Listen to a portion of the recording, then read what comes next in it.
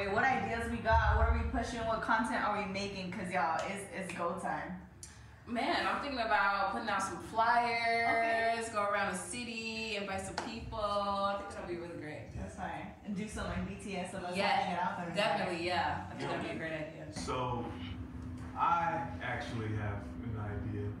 Pastor Lewis has been showing up to our creative team meetings, and it's been a little distracting. Let's hear it. Yeah, so remember back in the day, I used to do those fun, everybody loved them, those Peeps videos? What Peeps videos? Apparently, Pee-woo had these minimally successful Easter invite videos. Cringy then, cringy now. So Pastor Lewis came into Studio A today to give a creative idea, I guess. But to be honest, what was he even doing in there? Like, I understand he used to do it way back then, but it's new and renovated. You know, like the Got Them Peeps, like all the rap videos I used to do back in the day. Wait, say that again? Like Got Them Peeps, and they're fresh out the box, never stick. Like, no. I literally just joined the creative team, and I've never seen Pee-woo in a meeting. And he comes in talking about this video, and I've never seen it before, so I don't know what he's talking about. Did we do that last No, like, so hold on. So you guys aren't just seeing it. So, like, I have Peeps, and like, because we're inviting our Peeps to Easter. And then there was a year where it was 2020, you know, everybody was inside, so I had my Peeps on Zoom. Peeps on Zoom? Yeah, like, so we had to do like the online services, like we were watching on like Zoom together. Peeps on Zoom, that's crazy. Wait, you made a music video during COVID? Y'all don't remember this? No.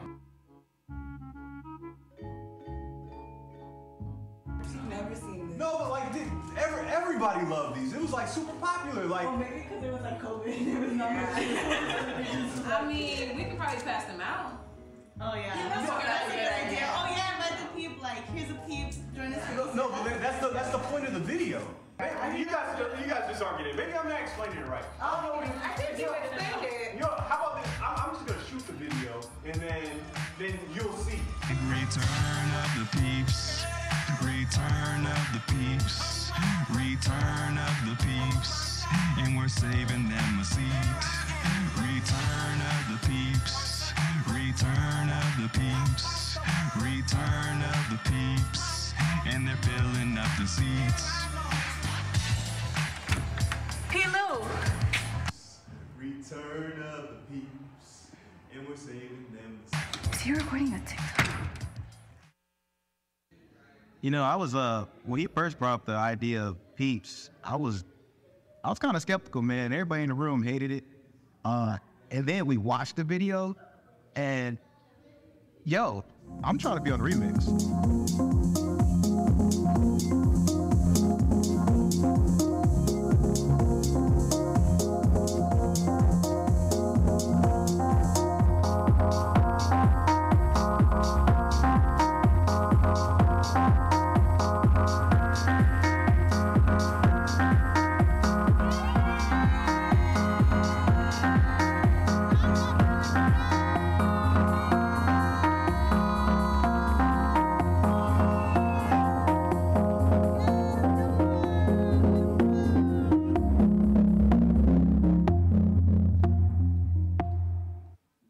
Happy Easter, everyone. Are you glad to be in the house today? Yes, awesome. Go ahead and stand to your feet as we give God all the glory, all the praise, because he has risen. Come on.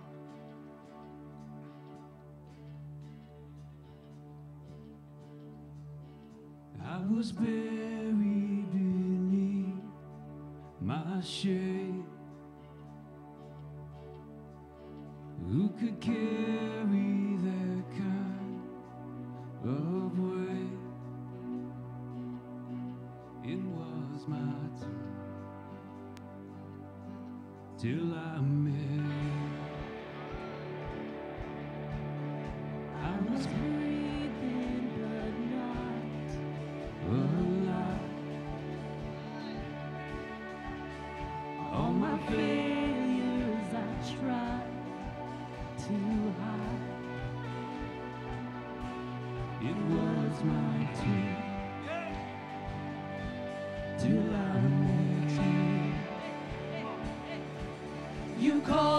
my name, and I ran out of that grave, out of the darkness into your glorious day. You called my name, and I ran out of that grave, out of the darkness into your glorious day.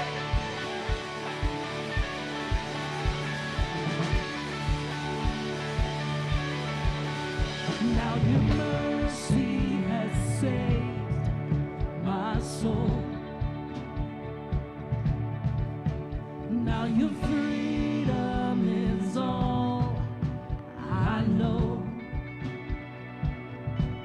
The old made new, Jesus, when I met you. Oh, when you called my name, and I ran out of that grave, out of the darkness into your glorious day. You called my name, and I ran out of that grave, out of the darkness into your glorious day.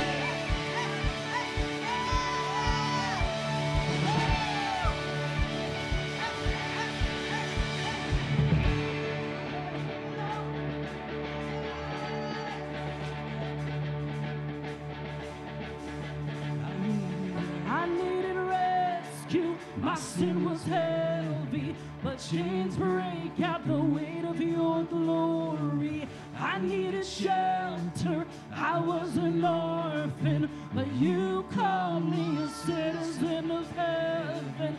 When I was broken, you were my healing. Now your love is the air that I'm breathing.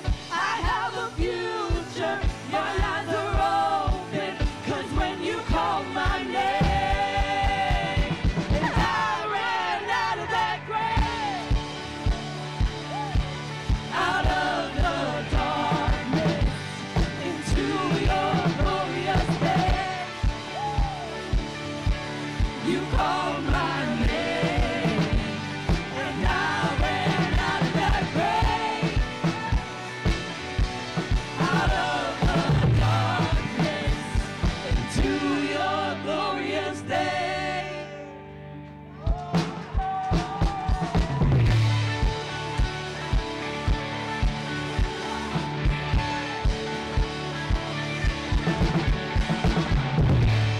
Hallelujah! Yeah!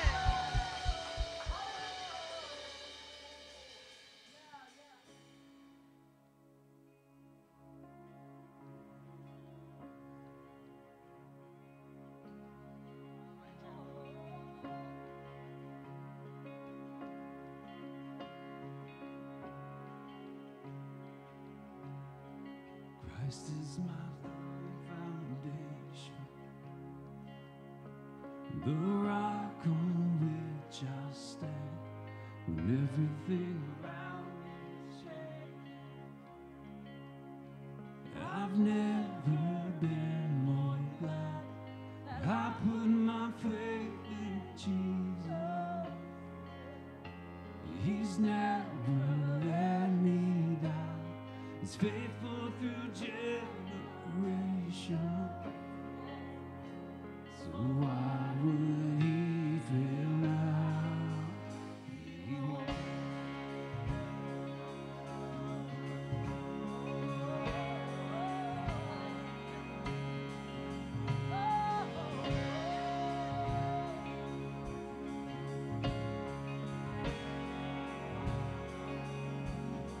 And I still got joy in chaos. I've got peace that makes no sense, and I won't be going under. I'm not held by my own strength, 'cause I built my life on Jesus. He's He's never let me down. He's faithful through every season. So why would he fail now? He won't. He won't. He won't fail. He won't fail. He won't. No. He won't. No, no. He won't fail. He won't fail. Christ is my firm foundation, the rock on which I stand when everything around me is shaking. I've never been more glad that I put my faith in Jesus. Oh, He's never let me down. He's faithful through generations. So why would he fail now? He won't.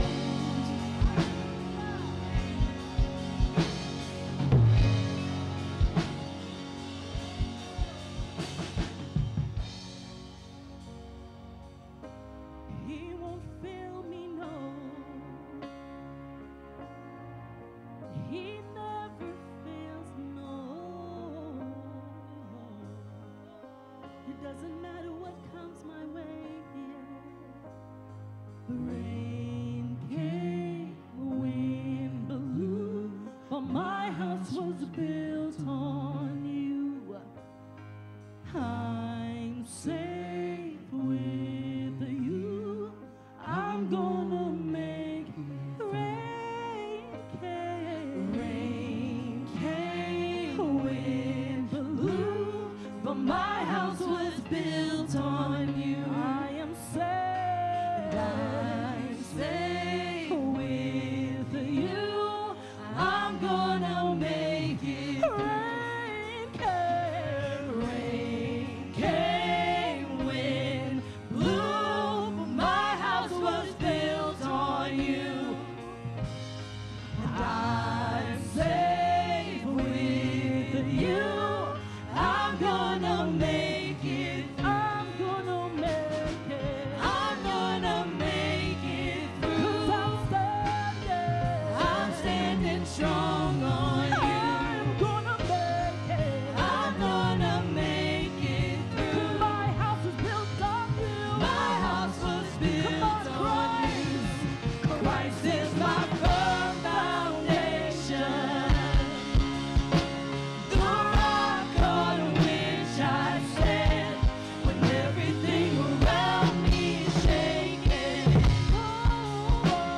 I've never been more glad that I put my faith in Jesus. 'Cause He's never let me down. He's faithful through generations. So why would he fail now? He won't.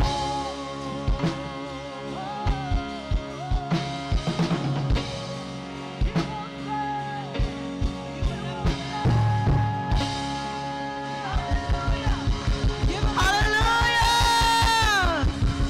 Come on, how many of you are excited that we serve a God who will not fail us yet? Come on, I am so excited that you are here joining us for Easter Sunday. Shout out our youth who are here leading the way of worship. I love y'all. Thanks so much. I wasn't expecting that. I don't know why. Well, as you guys take your seats, go ahead and tell your neighbor your outfit is good today. Come on, worship team, looking nice today.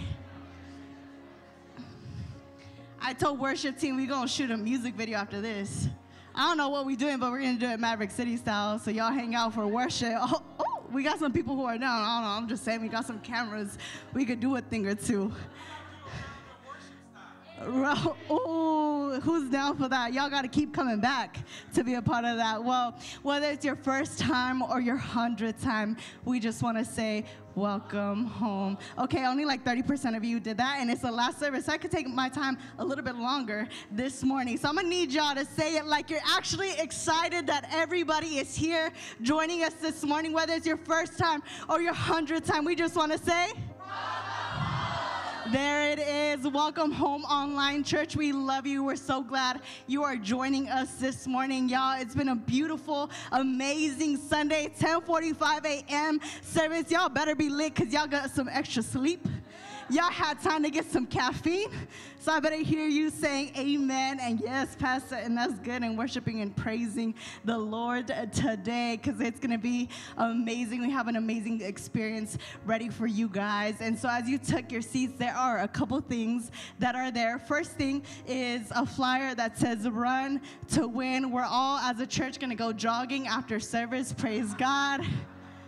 I'm just kidding. That's the next series that we have coming up starting next weekend. So make sure you join us for our new series, Run to Win. Only like 7 people are excited. Everybody else is kind of scared because they heard about Hunger Games and they're like, I don't know what we're going to do this next series. That's all right. There's a calendar of events coming up. And there is also this connection card on your seat. This is really important because we get to know your name. We get to know how to pray for you, how to celebrate God with you. There's going to be a QR code right up behind me that's going to come up. You can also scan that on your phone and fill out the form digitally. I'm going to give you 60 seconds on the clock, and then I'm going to tell you what to do next.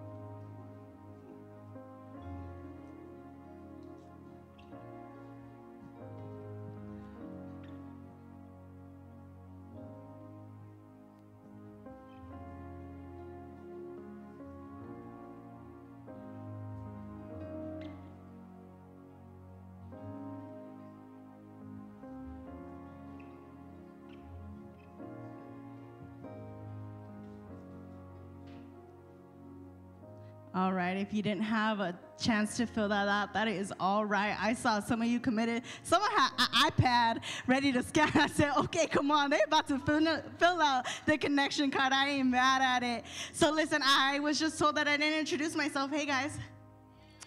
Hey, my name is Jessica. I'm a servant here at Relevant Church. I'm so glad you are all here with us. Listen, being here at Relevant, we get to meet so many amazing people and just build community with one another. One of my favorite families, they got the cutest babies, y'all. They are the Kraft family, and we have a journey story. So why don't you check out their story?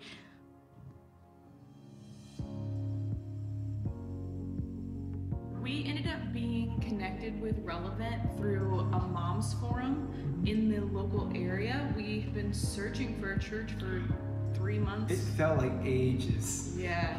I serve on the worship team, and I love serving on the worship team because it is a blast. I feel like I get to be myself. I think that I love to worship, and to be around a group of people that love it just as much as I do, and they're passionate about it, and when we make music together, it's honoring to God, and it's honestly one of the best experiences that someone could have here at Relevant. Since coming to Relevant, God has been at work in my life, just in teaching me to find my identity in Him. There's been so much healing and growth that has happened since coming into Relevant. Even just my third service here, during the worship, I can remember feeling God come to me in a close way that I haven't felt in a long time. But sometimes you're still searching for that personal relationship with him. That's not just like a checklist. When we were like in that service, there was just a moment of healing when I felt God say, like, I'm right here, and you're going to grow, and you're going to heal, and there's so much future for you that's promised in our family. I would strongly encourage you to come in with open hands and no expectations, and let God meet you. We're the Crafts, and this is our journey story to relevant. Come on, can we celebrate the Craft family? I love that she said during worship, before the message even started, God was ministering to her already. And that is what we are believing for you today as well, that the Lord will do something new in your life. Y'all, we get to impact so many families, just like the Craft family. Through our giving, we are able to hold a space where people can come in and encounter the move of God and see their lives be completely transformed. There are multiple ways to give. There's a giving envelope on your seat. You can give online to giving.thisisrelevant.cc. Text any amount to 84321 or give via Cash App or Venmo. As you prepare your gifts, let me pray. God, thank you so much, Lord, for moving and flowing through families, that we are seeing lives transformed, generations changed, Lord. May you bless today. May you bless the people in the room who are giving their seed into continuing to build your kingdom. It is in Jesus' name I pray. Amen. How many of you know that the storms will come? Rain came, a wind blew, but my house was built on you. I'm safe with you. I'm gonna make it. Rain came,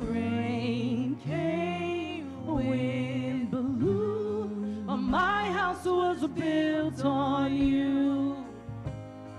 I'm safe with you. I'm gonna make it. Rain came, wind blew, but my house was built on you. I'm safe with you. I'm gonna make it. I'm gonna make it.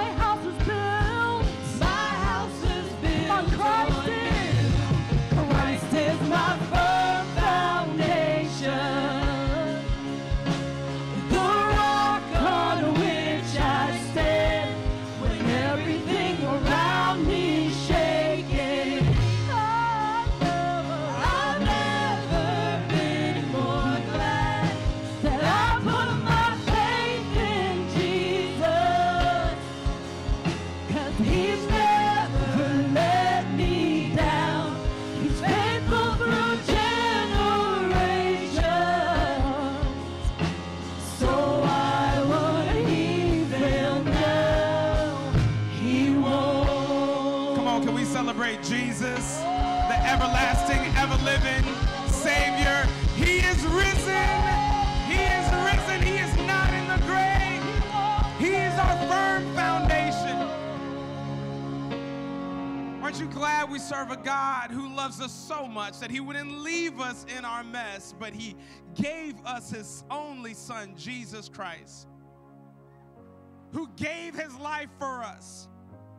And 3 days later, early Sunday morning, somebody say early Sunday morning, he rose. And we serve a risen king. So let me tell you, no matter what you're facing, no matter what you're going through in life, no matter what hardships you have, no matter what trials you have, Jesus is the firm foundation.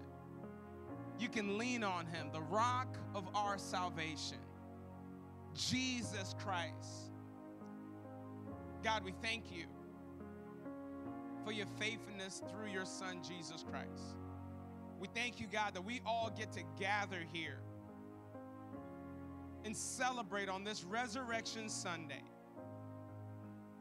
the King of Kings and the Lord of Lords, the one whose name is above every name, Jesus. It is in his name that we all say amen, amen, amen, and it is so. Amen. What's up, church? How y'all doing this Easter Sunday morning?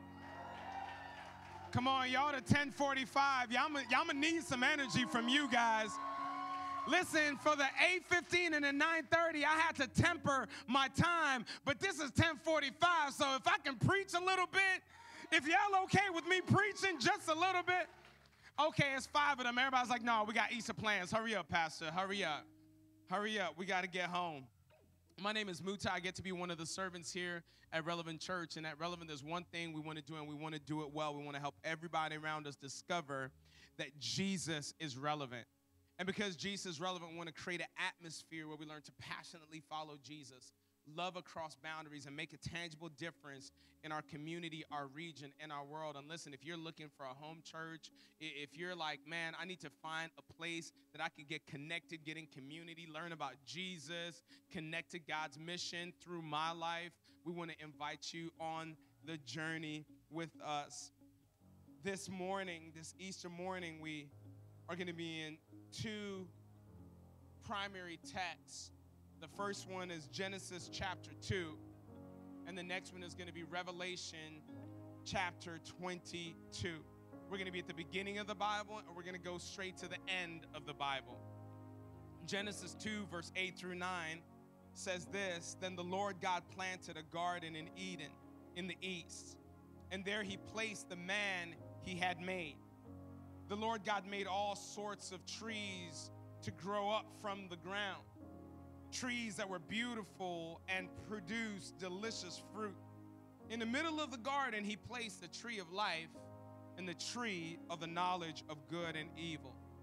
Notice God plants a tree and multiple trees in the garden. He plants 2 trees, primarily the tree of life and the tree of the knowledge of good and evil.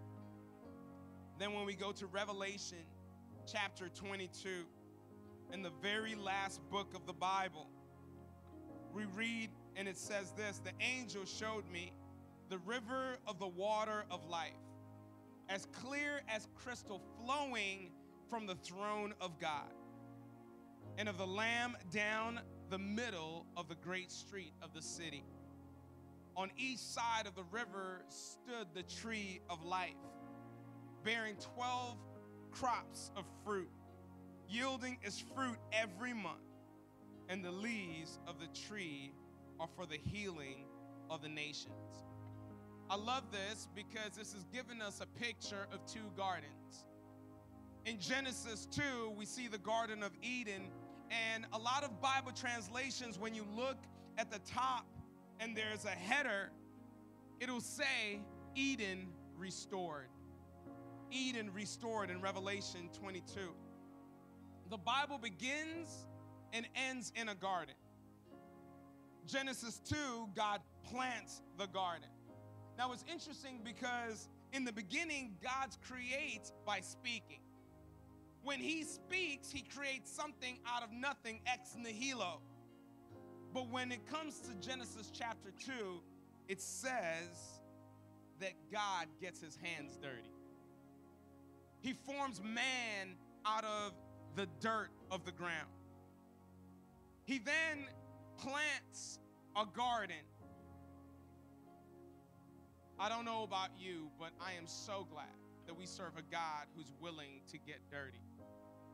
You may not have a testimony like I do, but I know that I was dirty, busted, disgusted, and had no place in God's house. But God, being faithful in mercy, faithful in grace, decided to come down and save a sinner like me. Take me out of my dirt, take me out of my muck and mire, and say, Muta will be saved. And he restored me, brought me back to new life. I thank God that we serve a God who doesn't mind getting a little dirty. In Genesis 1, we see God as a creator. In Genesis 2, we see him as the gardener.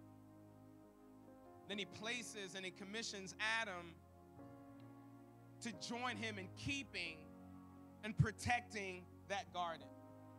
Soon enough, when we read in Genesis, we find that Adam fails at his task. He sins against a holy God and turns his back on his creator. And Eden becomes no longer accessible to Adam. Adam has lost his place in Eden, and God removes him. Later, we see a second Adam, Jesus, that would restore the garden. Right now in 2024, we are in between two gardens. The garden in Genesis chapter 2 and the garden in Revelation chapter 22. A garden is a patch of purpose, so to speak. I don't have a green thumb, so when I look at dirt, it's just dirt. But they're gardeners, people who love to plant and yield fruit, who look at dirt a little differently when they see dirt. While I may see it simply as just a patch of nothingness, they see potential. Gardeners will then work to break up the soil. They will till the ground, patiently preparing it to produce a harvest. The gardener has to stay committed, doing what it takes, seeing it through so that when the fruit shows up, they can declare that it is good. With that in mind, let's take a trip to the first garden.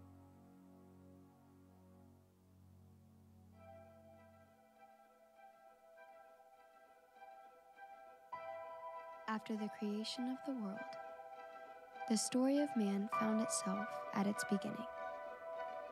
A place of endless beauty and perfection, vibrancy of colors in every statuesque tree and flower, a home of protection and safety, with all resources in abundance and excess, void of the ravage of time, sickness, or disease.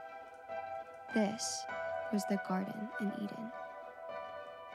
And in this garden, the account of the first man, Adam, was set in motion. The garden was given to Adam, and all things were under his dominion. Then, of his rib and dust, God gave Adam a wife named Eve.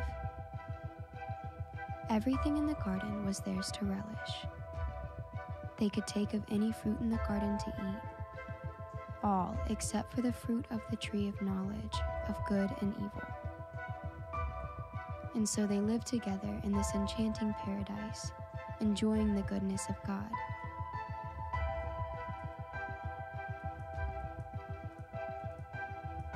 Until Satan came also. The cunning tongue of the serpent posed questions of division and doubt into the mind of Eve. Then a deadly proposition. Eat of the fruit and your eyes will open, and you will be like God, knowing good and evil. Seeking knowledge, they ate of the fruit and their eyes were opened. Suddenly aware that they were naked, they departed and hid from God's presence behind a bush. It was in this moment that death was introduced to the world. In man's story, the end occurred at the beginning.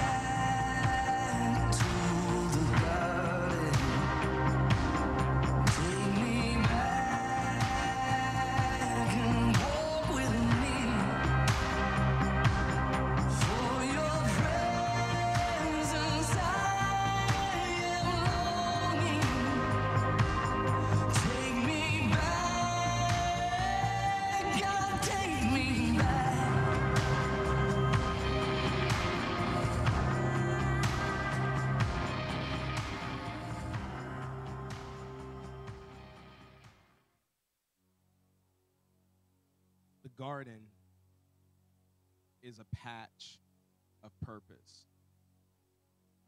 And anywhere in your life where there's possibility, the enemy wants to attack it. Any area of your life where you have the possibility to become fruitful, there's the potential for the enemy to come and disrupt everything that you've been working towards. It could be your relationships. It could be your education, your career, your gifts, your talents. It could be even your emotions or even your faith. If you notice that the enemy was attracted to the patch of purpose, he wasn't invited. No one asked him to come. No one called the enemy to the garden. God placed Adam and Eve in the garden. And yet, the enemy, the serpent, found himself there also. The devil is attracted to the area of possibility in our lives. It's like a magnet. Any place that is sacred and has sacred purpose, any area that is set for divine possibility, anywhere where God is at work in our lives. Scripture tells us in Matthew 13 that a man went and planted a field of wheat. It says while he was asleep, the enemy came and sowed weeds and tares in this field. The word of God is like seed, and when it's planted, the enemy goes on attack.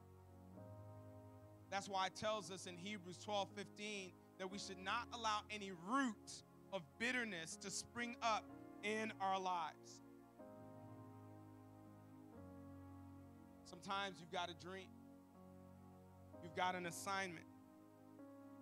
And the enemy comes and sows seeds of disorder.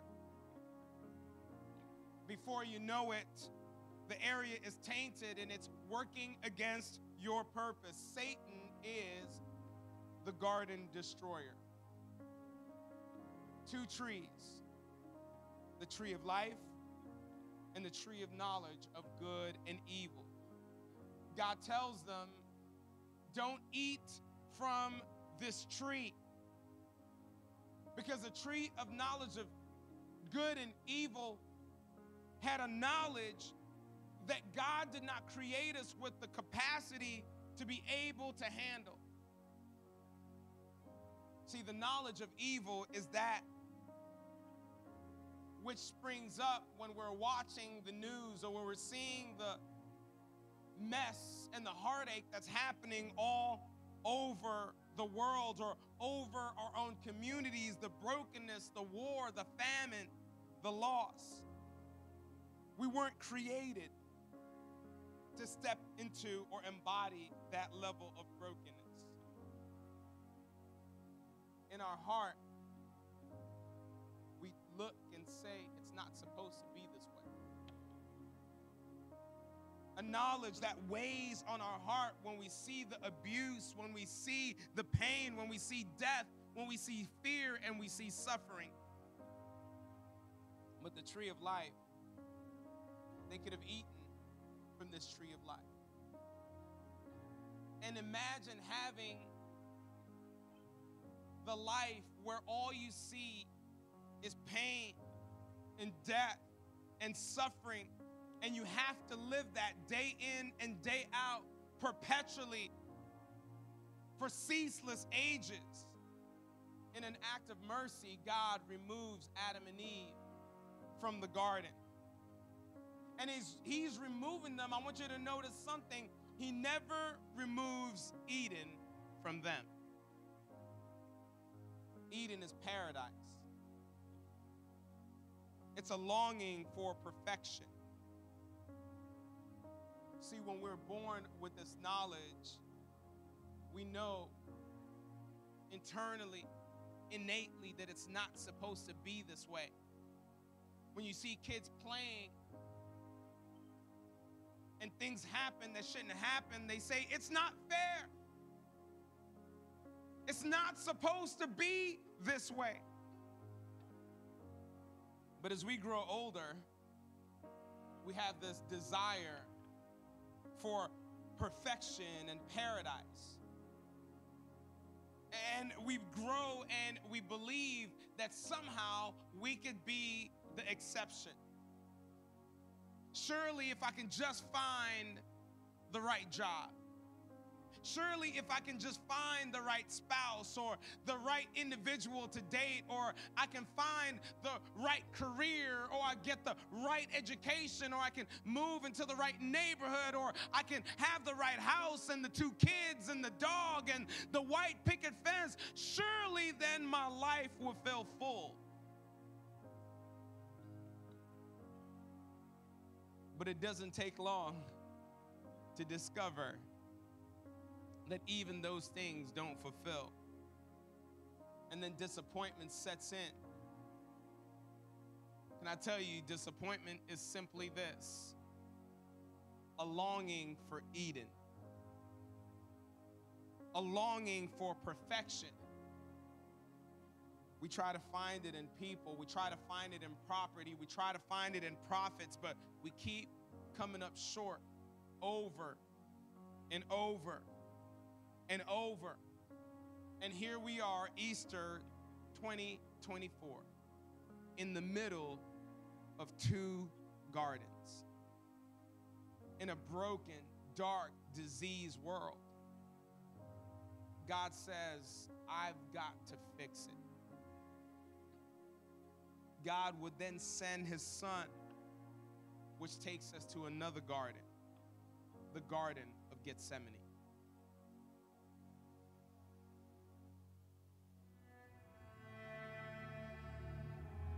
Millennia after the fall, there was yet another garden, Gethsemane. A far cry from the paradise of Eden, a garden of necessity, serving as a reflection of how far the heart of man had fallen into sin. This garden was void of the abundance and spirited life that grew in Eden. And so, in the midst of this garden, was the last Adam,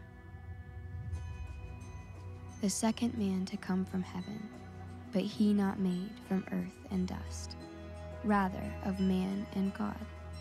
It was here in Gethsemane that he held in his heart the choice to bear the cup of sin. The fate of the world rested upon his shoulders. Only the Son of Man could rewrite the story of man. Jesus, God's only Son, the final Adam, come to take the promise of death and replace it with life everlasting. Then again, in this time of devotion, faced with the imminence of his own life ending, he made a choice. Jesus, the last Adam, came to succeed where the first Adam failed. Because one person disobeyed, many became sinners. But because one righteous person obeyed, many will be made righteous. And for our iniquities, he bore the cup. He chose us. He chose you.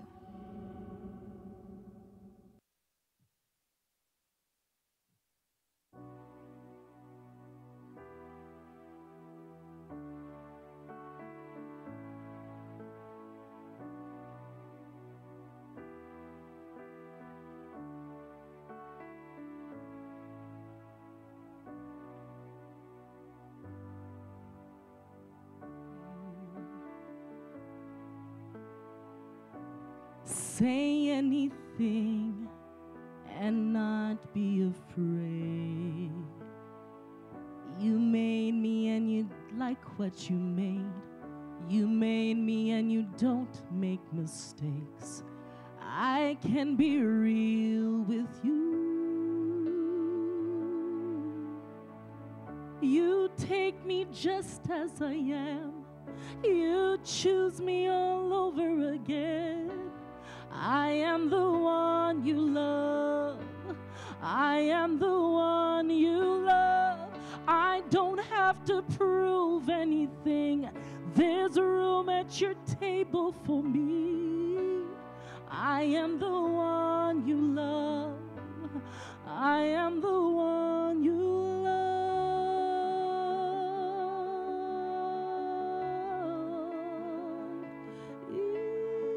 It's me, the real me. It's me, it's me, it's me.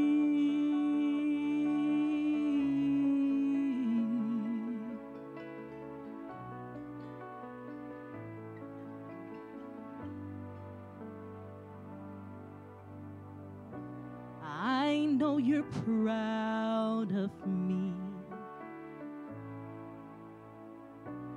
even though I don't deserve it sometimes. No, I'm not a perfect child, but I still make my Father smile. I know you're proud of me. Oh, you take me just as I am. You choose me all over again. I am the one you love. I am the one you love. I don't have to prove anything. There's room at your table for me. I am the one you love. I am the one you love.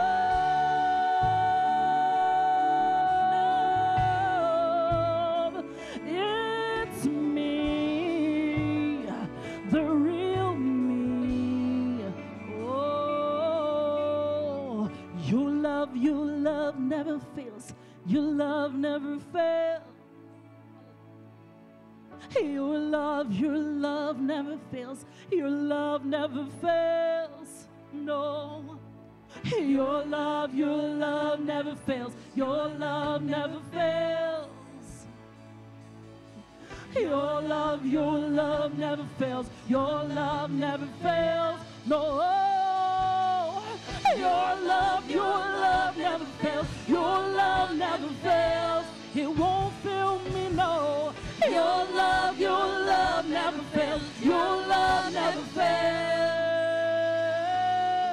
You take me just as I am. You choose me all over again. I am the one you love. I am the one you love. I don't have to prove anything. There's room at your table for me. I am the one you love. I am the one you love.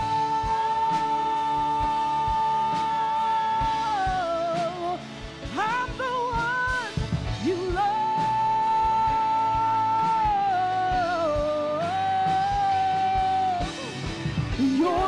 Your love never fails. Your love never fails. It won't fail me, no. Your love never fails. Your love never fails.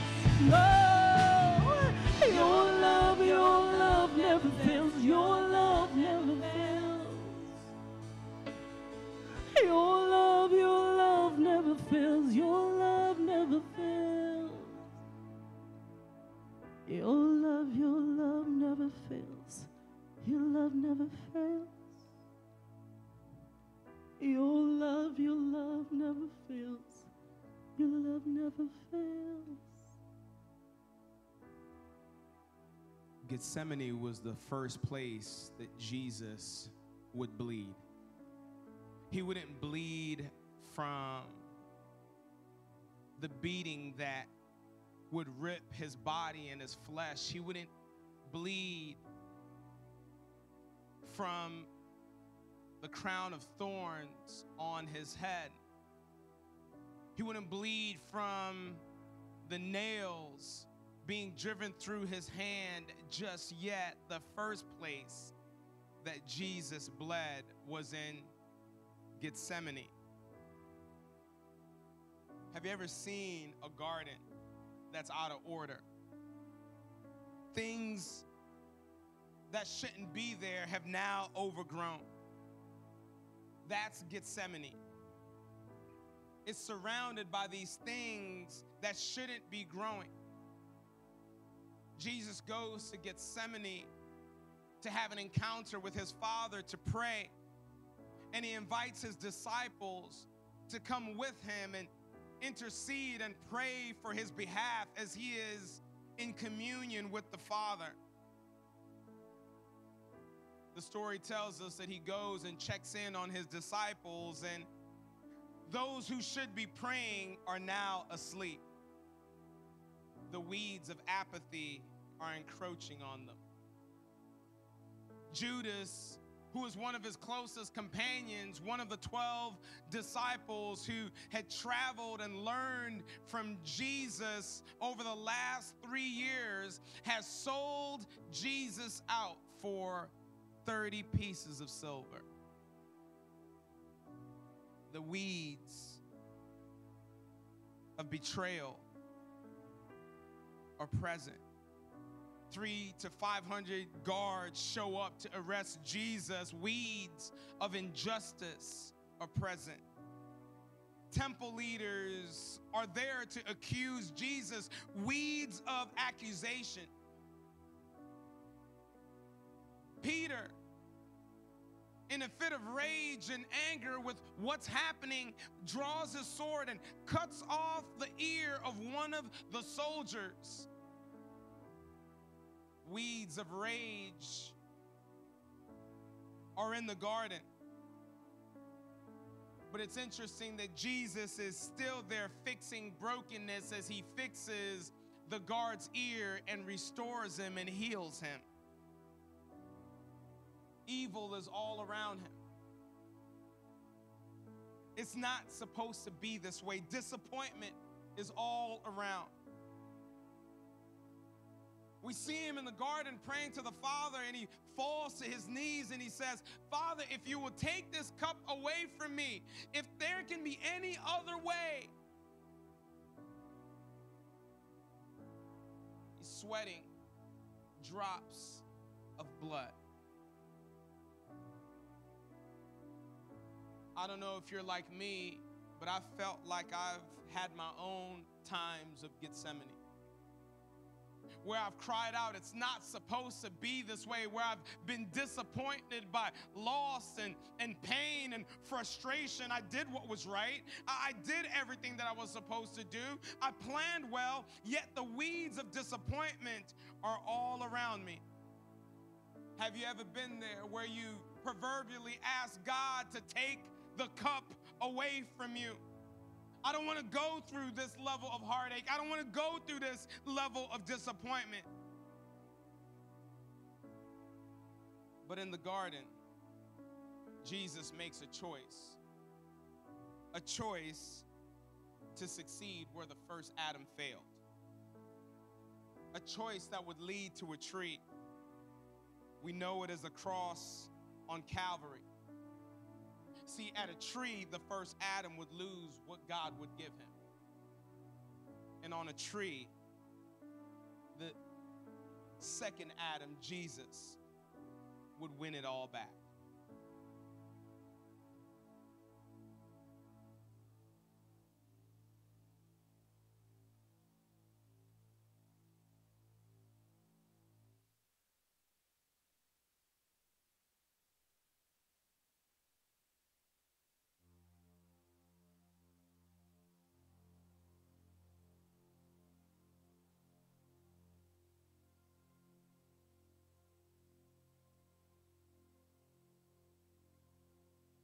So it is written, the first man, Adam, became a living being.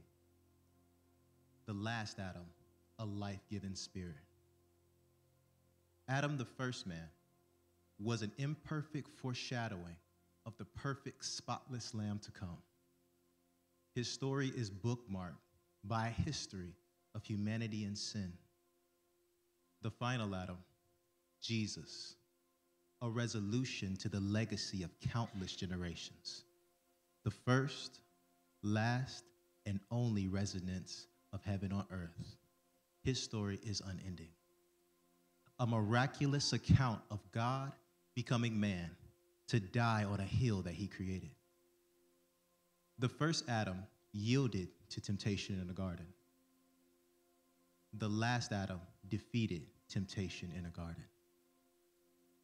The first Adam tasted death from a tree, and the last Adam tasted death on a tree. The first Adam hid from the face of God. The last Adam begged God not to hide his face. The first Adam blamed his bride. The last Adam took the blame for his bride. The first Adam brought thorns and thistles. The last Adam wore thorns and thistles. The first Adam gained a wife when God opened man's side. The last Adam gained a wife when man opened God's side. The first Adam filled our account with death and sin. The last Adam cleared our account with life and grace. Finality. When Jesus took his final breath upon the cross, it was the end. When they laid his body to rest in that garden tomb, it was the end. But not the end that we could have known. The Son of Man rose again, the stone rolled away, and out of what was a dark, cold cave bloomed life and grace. The only finality, the only end was to sin and death. The final Adam, the son of suffering, Jesus, defeated the grave.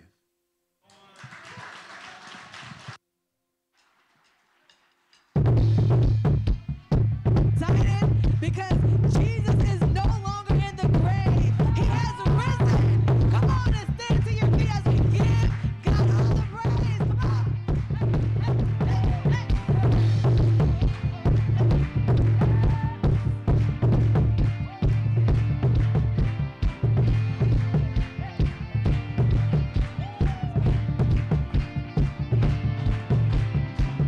There's a lot of talk going around town. I hear a lot of people running their mouths. Every word like an anchor just bringing them down, down, down. We've all been looking for a silver lining, something to hold on when hope's been hiding. I know a place you can go if you want to find it. This is the good news. If you're breathing, it's for you. An empty grave, a life that has changed. It all points to Jesus' name. If you've been searching and nothing's been working, I've got good news. Jesus loves you. Come on. Jump, jump, jump. Open up your eyes and look around. This is a place where freedom is found. Take a minute, breathe it in, let your life turn upside down. This is the good news. If you're breathing, it's for you. An empty grave, a life that's changed. It all points to Jesus' name. If you've been searching more and nothing's been working, I've got good news. Jesus loves you. Come on, come on.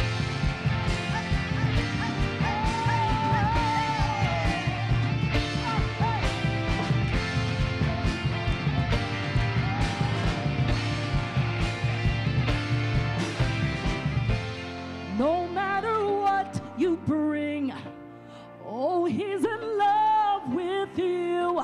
No matter your history, oh, he's in love with you. No matter your unbelief, oh, he's in love with you. From now till eternity, oh,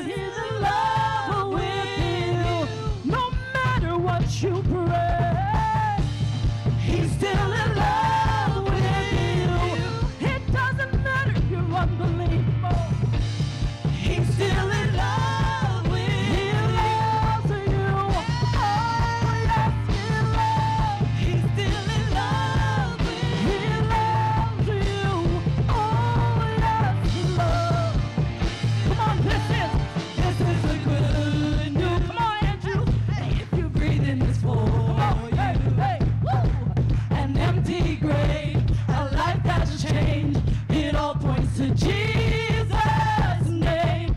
If you've been searching and nothing's been working, come on, I got good news. I got good news. Come on, you shout it out. Jesus loves you. No matter what you bring, oh, he's in love with you. No matter your history, oh, he's in love with you. No matter your life, oh, he's in love with you. But now tell me, oh, he's in love with you. Oh, he's in love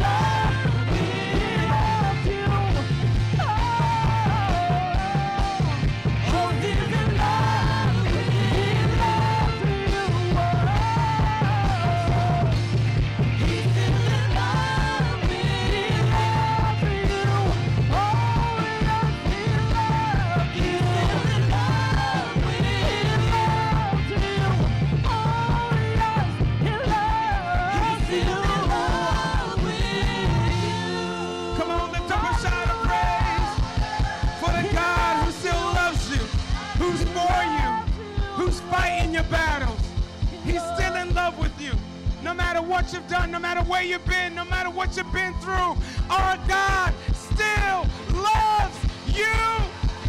Whether you're in this room or watching online, He still loves you. Hallelujah. Yeah. Hallelujah. No matter where you've been, no matter what you've done, no matter your unbelief, He still loves you. Take a seat for a quick moment as we close out. Jesus goes to Gethsemane. He's tried. He's found innocent. Nevertheless, he's still sentenced to death. On the cross, we find him in between two criminals.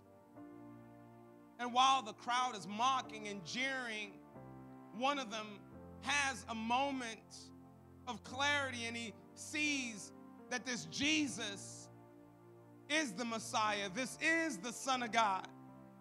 And he cries out to Jesus, "Remember me when you get to your kingdom. Remember me."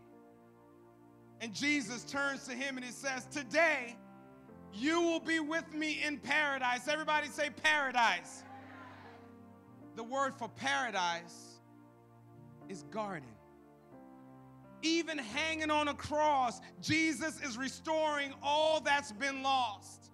And he tells him, "Today, you will be with me in the garden." The story goes on to tell us that Joseph of Arimathea comes and he asks for the body of Jesus, and he takes him down off of the cross, wraps him in his grave clothes, and places him in a tomb. 3 days later, Jesus would arise. And in John chapter 20, verse 11 through 16, it tells us this, that Mary was standing outside of the tomb crying. And as she wept, she stooped and looked in. She saw two white-robed angels, one sitting at the head and the other at the foot of the place where the body of Jesus had been lying. "Dear woman, why are you crying?" The angels asked her. "Because they have taken away my Lord," she replied, "and I don't know where they have put him." She turned to leave and saw someone standing there. It was Jesus, but she didn't recognize him. "Dear woman, why are you crying?" Jesus asked her, "Who are you looking for?" She thought he was the gardener. "Sir," she said, "if you have taken him away, please tell me where you have put him, and I will go get him." "Mary," Jesus said. she turned to him and cried out, Rabboni, which is Hebrew for teacher.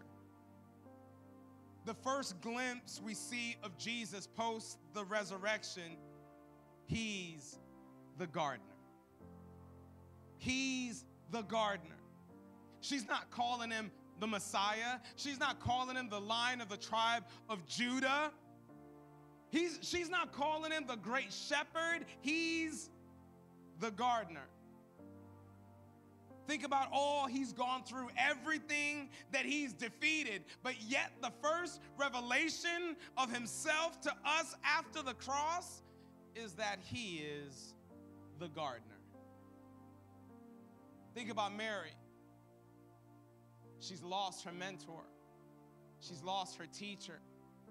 She's lost her friend. She's lost the apostles. She has to go look for them because all of them scattered at the crucifixion, and she has to go find them. She's also the first at the tomb, yet does not find Jesus. Weeds of disappointment and loss are probably creeping up. It's not supposed to be this way. The angels find and ask her, why are you weeping? Jesus asks, who are you seeking? See, because that's what disappointment does. Disappointment exposes the longing for perfection in our lives. Unfortunately, we keep running into letdown after letdown. Hurdles and disappointments and grief sets in, and we begin to weep. Then we start seeking everywhere we possibly can. We seek perfection in people. We seek feeling in substances. We seek hope in anything that we can grasp for. We find Mary disappointed and grieving and weeping. A reminder that we are between two gardens. We're living between Genesis 2 and Revelation 22. All of us surrounded by evil. It's not supposed to be this way. All of us with our own level of disappointment. Some of us in the midst of the disappointment in our life. Some of us coming out of that disappointment. Some of us unknowingly about to walk into disappointment. Longing for more. Longing for life to be full. But yet we look around and it's just weeds of sadness, weeds of pain, weeds of loss, weeds of failure, weeds of abandonment, weeds of pain. We have to remember that Jesus is the gardener. Jesus is the gardener. In Genesis, we are introduced to the gardener. At the tomb, he's the gardener. Because Jesus wants nothing more than to bring life to where there's been death. Frustrations and fruitfulness out of dirt. Purpose out of pain. He's the gardener. He just needs a patch of purpose. And that's your heart. All he's looking for is somebody who would dare declare, Jesus, if you are the gardener, here's my heart. Weed-ridden, thorny, dirty, hard, rocky. God, if you're the gardener, here's my heart. Here's my patch of purpose. And the resurrected gardener, he and he alone, through his love and his grace, can fill that emptiness, that void, with love and perfection. Can you see his wounded hands being willing to get dirty? The Bible tells us that he sows the incorruptible seed of his word in our hearts. It says that he pours out his spirit like water over our lives. Jesus is the giver of life, and he is risen, and he is here.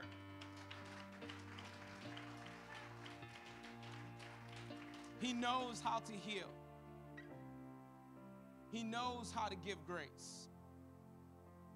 He knows how to remove your guilt, your shame, and condemnation. But you have to give him your heart. You have to be willing to give him your patch of purpose.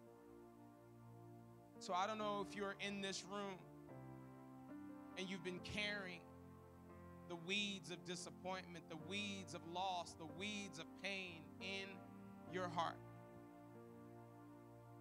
Jesus says, I am the gardener. I can restore. I can make whole. I can rebuild. I can bring fruitfulness out of your dirt. I'm the one who can bring joy for mourning, bring beauty for ashes, but you have to be willing to give him your heart. Are you willing to give him the patch of purpose so that he can lead you in the path of possibility? All heads bowed and all eyes closed.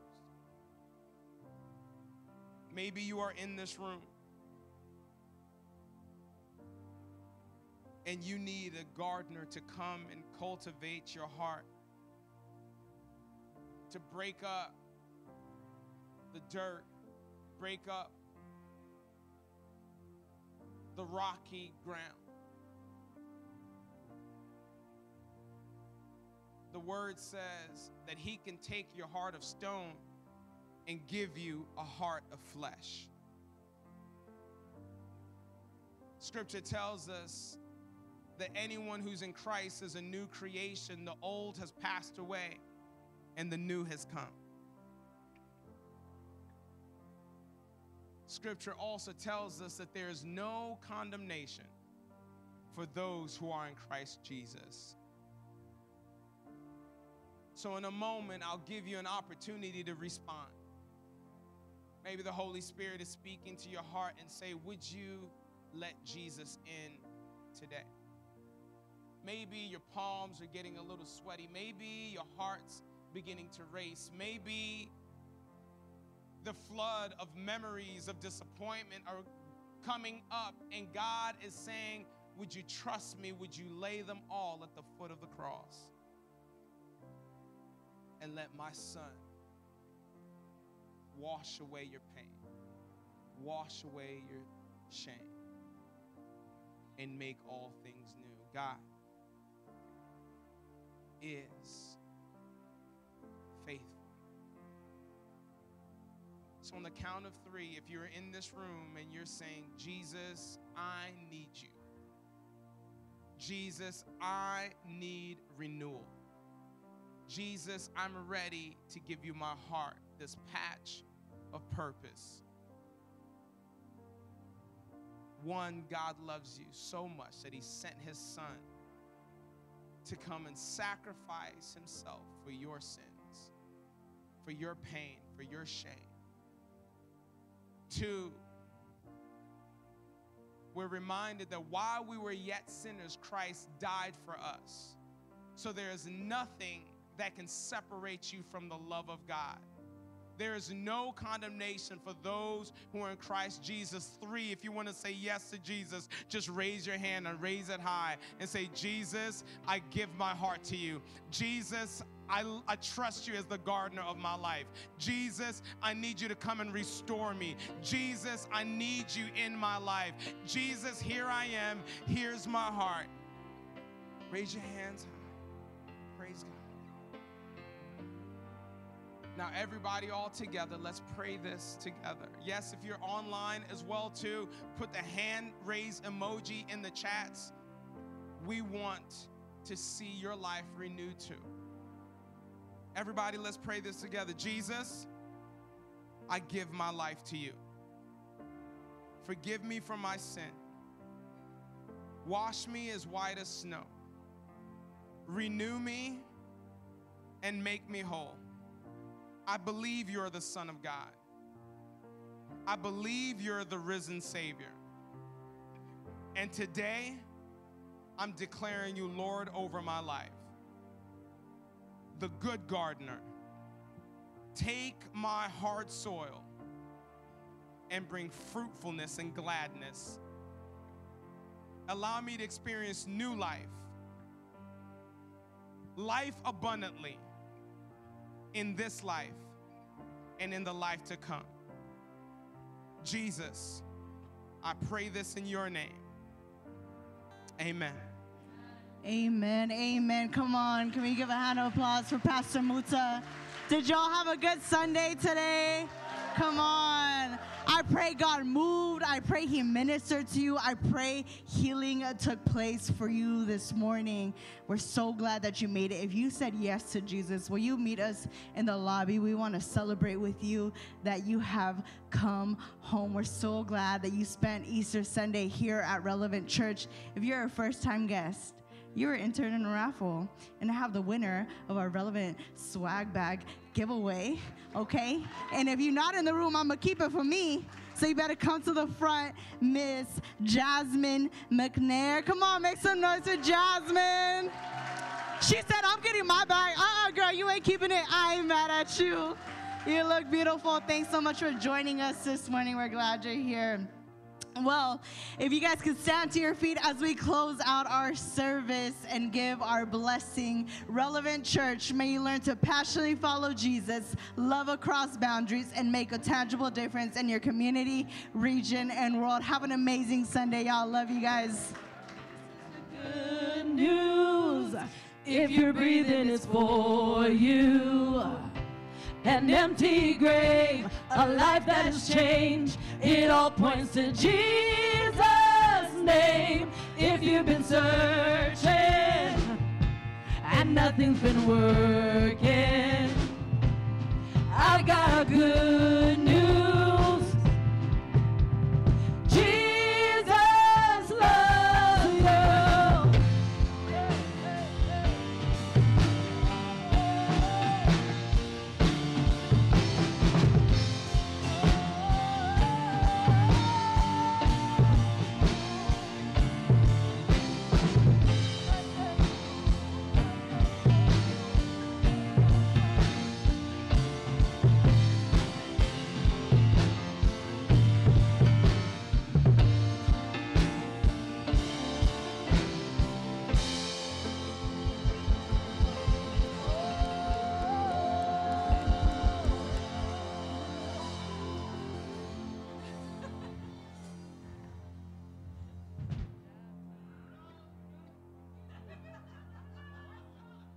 to Chicago. I'm not striving in my own strength, I'm striving in yours. I'm not trying to find my own way, I'm walking that course. Not thinking about my own